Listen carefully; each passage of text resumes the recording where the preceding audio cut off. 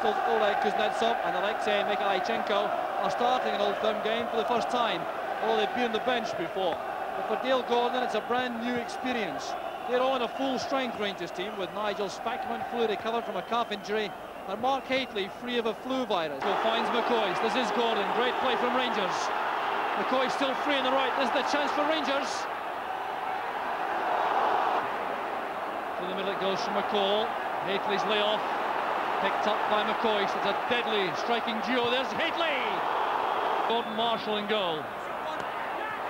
It's away and Mowbray and Marshall on the line.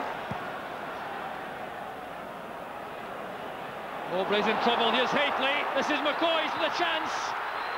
Blocked on the line. That appeared to be handball by McNally. The referee saw nothing wrong with that. Mikhailichenko. McCoy again. Thinking on McNally. Turning straight into Spackman, who's strong enough to get through White.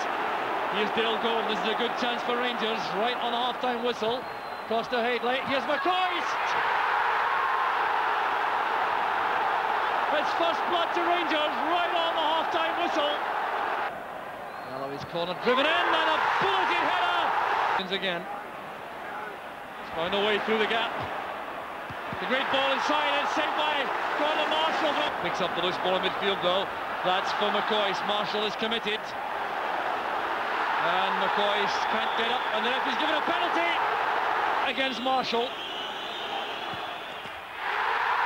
Beautifully taken penalty kick. Rangers are back in front, and Hateley gets his 14th goal of the season. Setting it up for Paul McStay. It's a great effort by McStay, and this Spackman again. John Brown's in the middle.